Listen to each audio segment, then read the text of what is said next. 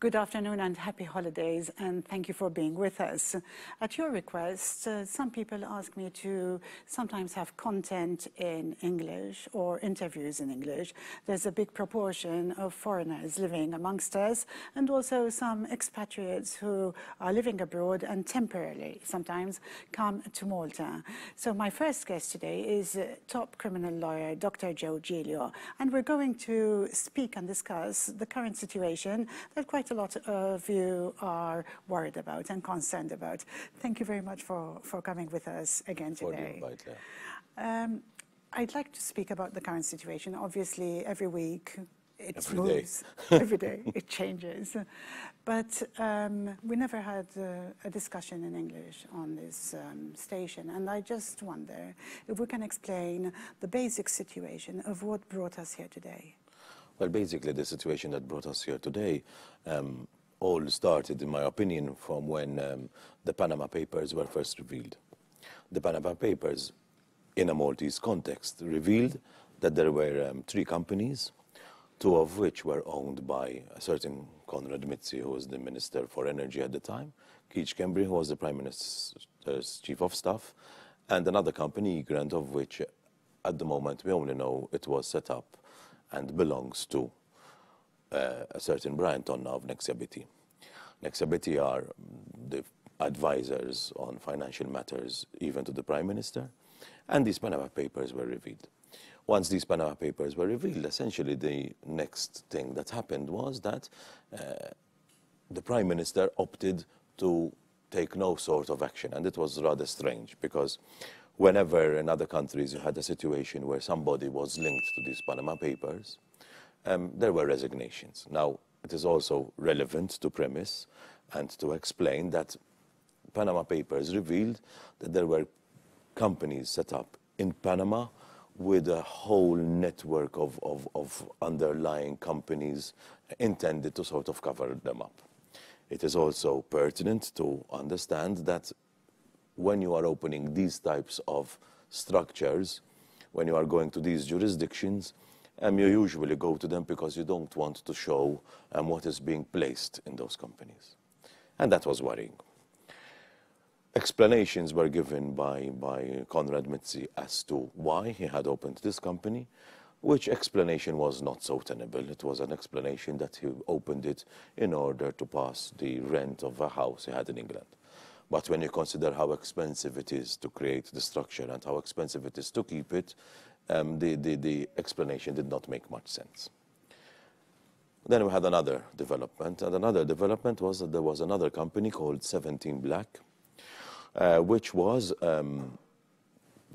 passing on, or there was an email which was stating that it was passing on €5,000 a day to these 2 companies owned by Keith Kembry and Conrad Mitzi. Then, unfortunately, we had a very, very tragic situation where a journalist who was investigating and digging up most of the information was killed in a very horrendous way. Subsequently, Reuters, which is a news service, also paid money and continued this investigation to discover that 17 Black was owned by a certain Jürgen Fenech. Now, how does this all feature? Because this is like a jigsaw puzzle in actual fact. Jürgen Fenech is one of the shareholders in the company called Electrogas, which created a contract, which has a contract, which to that time was still not public, whereby they supply gas to the power station.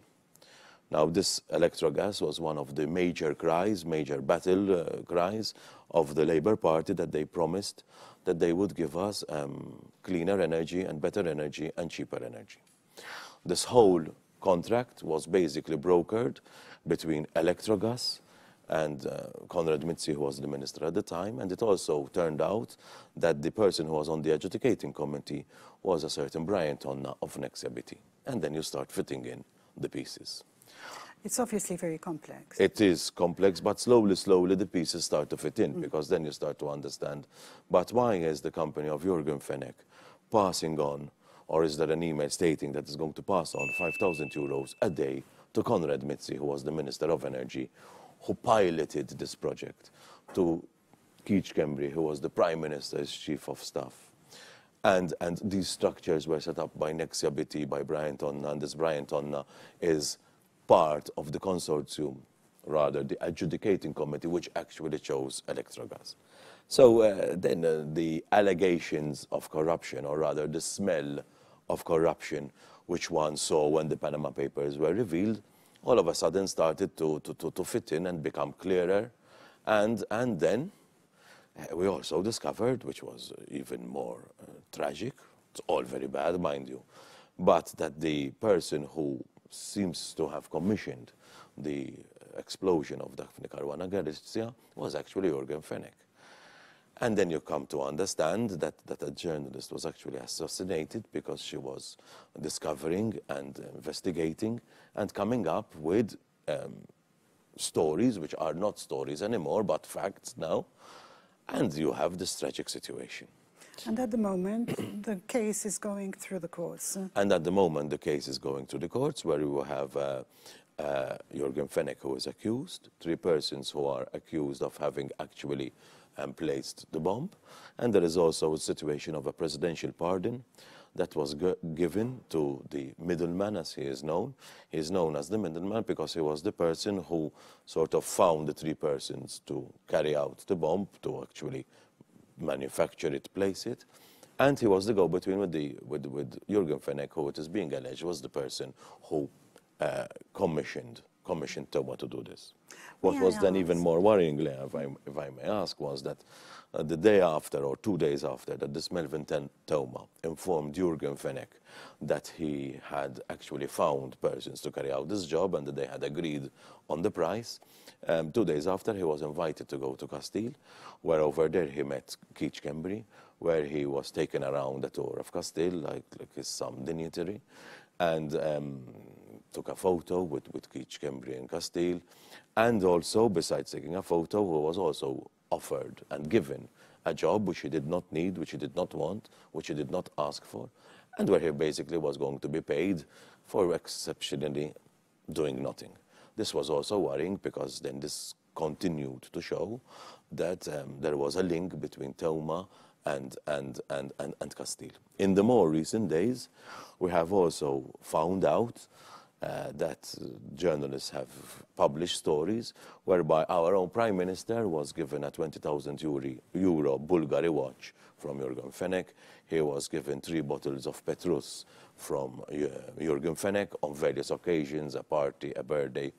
And this also obviously becomes very worrying and very annoying, and which is why people are angry, which is why people are protesting, because of the fact that you are saying that something so horrible, something so terrible, something which had never happened, was actually had as its backdrop the close relations between businessmen, in this particular case Fenech, because obviously not all businessmen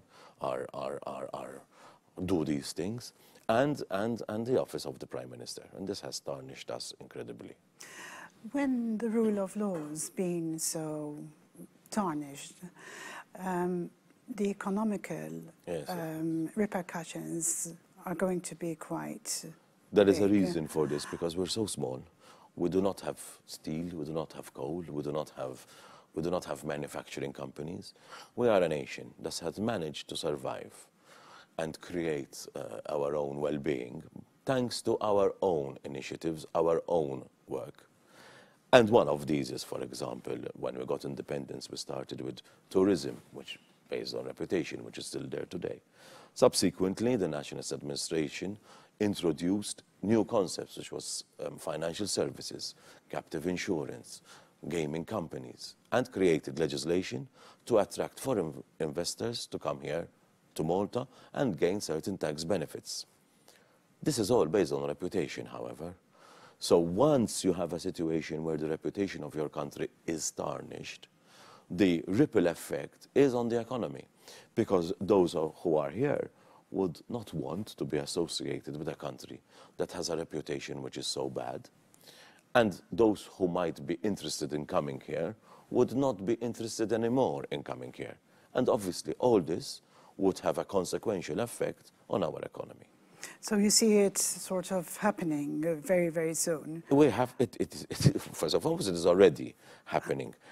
The financial Are services. there any actual companies who have left the country already? Well, I can tell you from my own personal experience, because within my law firm, and also I meet other people who work in the same area, we have a market which relates to financial services. The industry is bleeding at the moment.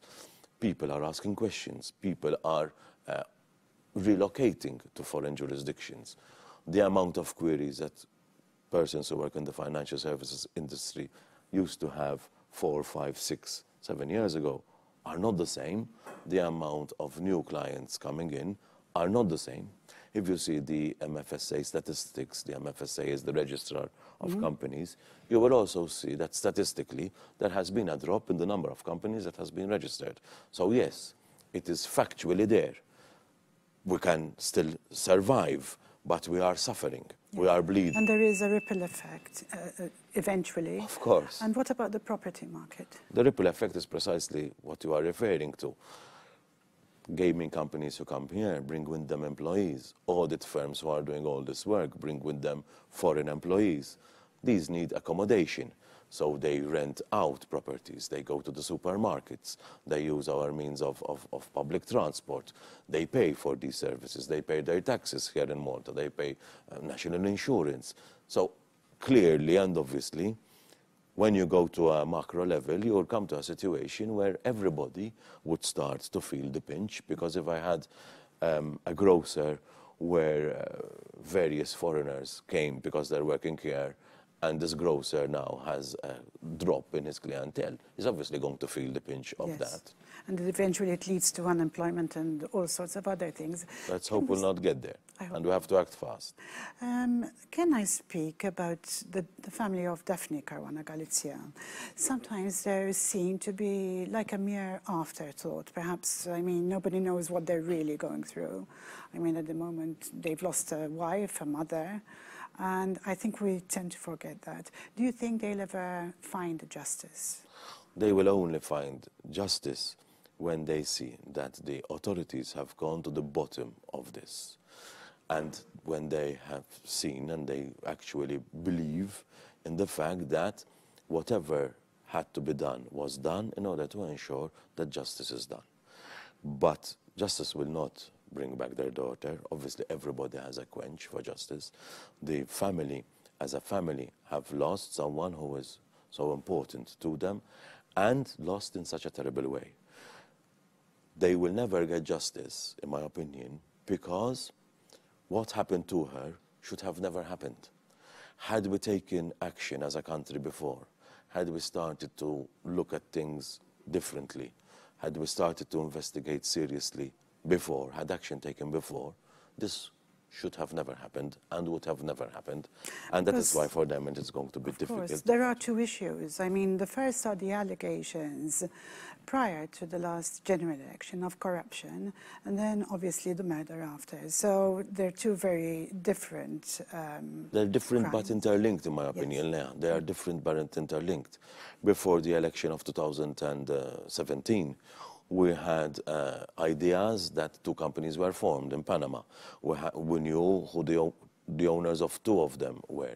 Then we had the Prime Minister who commissioned a report to establish whether Egrant belonged to him. Then we had the result of that inquiry, which was not published in its entirety. It was the leader of the opposition who had to go to court to actually open a court case to be given a copy of this report. Then we started reading this report, and we started reading that the magistrate could only come to the conclusion that from what he had, he could not say that it belonged to the Prime Minister as his wife. But we also found out in this inquiry, which now, thanks to the leader of the opposition, was published in its entirety, that the magistrate had a lot of difficulties. The difficulties related to USB files that were found to be empty, data from servers which could not be retrieved. And obviously, so what we knew before the election was suspicion. What we now know has unfortunately confirmed that this country was going to the rocks. What happens about missing data, if data is missing? How It can means that that ever be? it means that the magistrate can't work. It means that the magistrate does not have the information he requires to investigate. In your opinion, anyone who's been involved in either these allegations of corruption or the murder, no matter how minor their involvement is, should they be allowed to keep their job? Of course not. I've no doubt about that. Going forward, can we perhaps ask your opinion about E-Grant? Everyone's very curious about... Well, basically all we know about E-Grant is that it was a company which was set up at the same time that the companies of Conrad Mitzi and Keach Kembry were set up. They were set up by the same audit firm, which was Nexia BT. At the point that the Panama Papers hacked the servers of the Panamanian law firm, Mossack Fonseca, up to that point in time, the owner seemed to be Nexia BT. But from the E-Grant report, we discovered that a certain Brian Cheney, who works at Nexia BT, had asked Mossack Fonseca to sign a declaration which he wrote himself, confirming that E-Grant did not belong to the Prime Minister, but rather belonged to him. This is what we know. We know that the magistrate had a certain tools at his disposal with which to work, and others were not made available to him. He could only come to the conclusion that from what he has, and at that point in time when all this was discovered, the company was not of the Prime Minister and of his wife. He also found out, the magistrate found out, that there were some documents which had been forwarded by an alleged whistleblower. This is the allegation in the report, which seemed to have been falsified. But it's still an open book, if you ask me to be honest, through this. How long do you think this is going to go on for? Well, I don't know how long it's going to take. Let's hope it's as short as possible, because the quicker we get back on our feet, the better for our country.